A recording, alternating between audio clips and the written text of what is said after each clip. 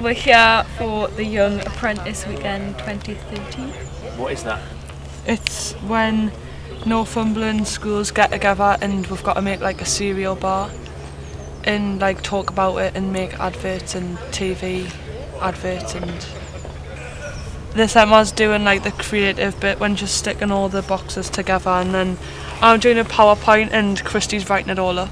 In the youth service we sit within employability and skills department, and the Young Apprentice, what we've been doing this weekend is part of a whole package that we put together in the youth service. Our youth workers have certain specialisms, and one of the specialisms we have is around employability, and so Sharon and the team from the southeast have put together this package of activities for young people to take part in, one of which is the Young Apprentice. We are kind of creating a snack bar, so it could be anything we wanted, and this I'm a Celebrity challenge through it, which is good. But we're just designing the wrapper for the chocolate bar, an advert, a radio, Actual bar. Yeah, the bar, making the bar.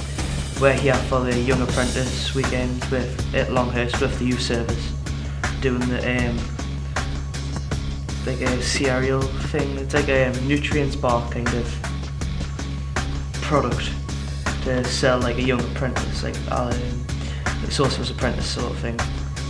They go through the process just like people do on The Apprentice on television or The Young Apprentice. They have to design a breakfast bar, they have to package it, they have to market it, they have to look at their customer base, pricing, profit margins, all that sort of stuff. They have to develop a radio jingle for it and a television advert. And they go through the whole process of then putting together a pitch with all those elements involved in the pitch. And the pictures we've seen today have been phenomenal. They've been absolutely outstanding. The amount of effort the young people's put in has just been incredible, and they're a real credit to themselves. They're a real credit to Northumberland. I had a challenge first, which was an I'm a Celebrity one. We had a bowl of jelly beans and chopsticks and another bowl. So I had to get the chopsticks, get them with the jelly beans and move them into the bowl, and the first team got to choose their first ingredient, and we had to like think on the spot like what we're going to make. So we picked strawberries, so we thought that would be a good all-around thing to have a snack bar. The whole thing is a package for young people to develop some a different set of skills than maybe they're developing in education or in other areas of their life, because as a young person at the moment, I think it must be really difficult.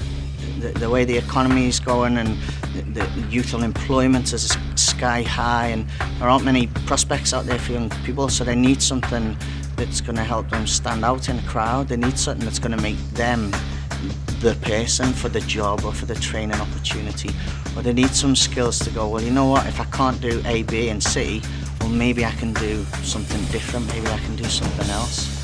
So what we're trying to do is harness them skills and enable young people to realise that they've got them skills, and just give them that opportunity to have a bit of hope about their future, to have a bit of, to have a bit of positivity about their future. I think teamwork is one of the big things. Teamwork definitely we're going to take away. Business skills. We're learning about like teamwork and like meeting new people and getting to know them better. We're learning how to like the English language properly, because we've got to make a PowerPoint and describe it, so that helps with English skills. But we should go on the course it is because you get confidence and getting to meet new people. Yeah, learning a bit more of experience in how to communication and teamwork skills, and it's going to be a lot better for when you get older and you start learning how to be working in teams and working with a lot of different people that you don't know and having to get along with them and compete but be friends with them as well at the same time.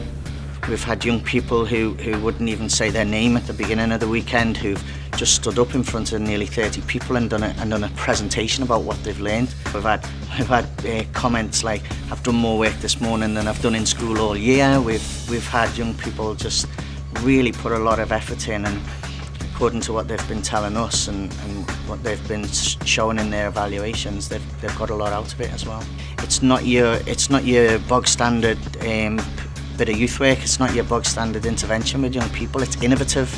It's things that we've never done before, so we feel like we're breaking new ground each time we try it, and each time we do it differently. We learn from it, we make it better and better, and we try and give the young people more and more of an experience. The activity is as good, as innovative and as new as it is. It's not important. What's important is that we have youth workers here who can bring that learning out with the young people and make it relevant to their lives, not make it relevant to where they've spent the last 3 days. Make it relevant to where they live back in Blythe, where they go to school back in their own environment, where they're back at home with their life, the way their life is.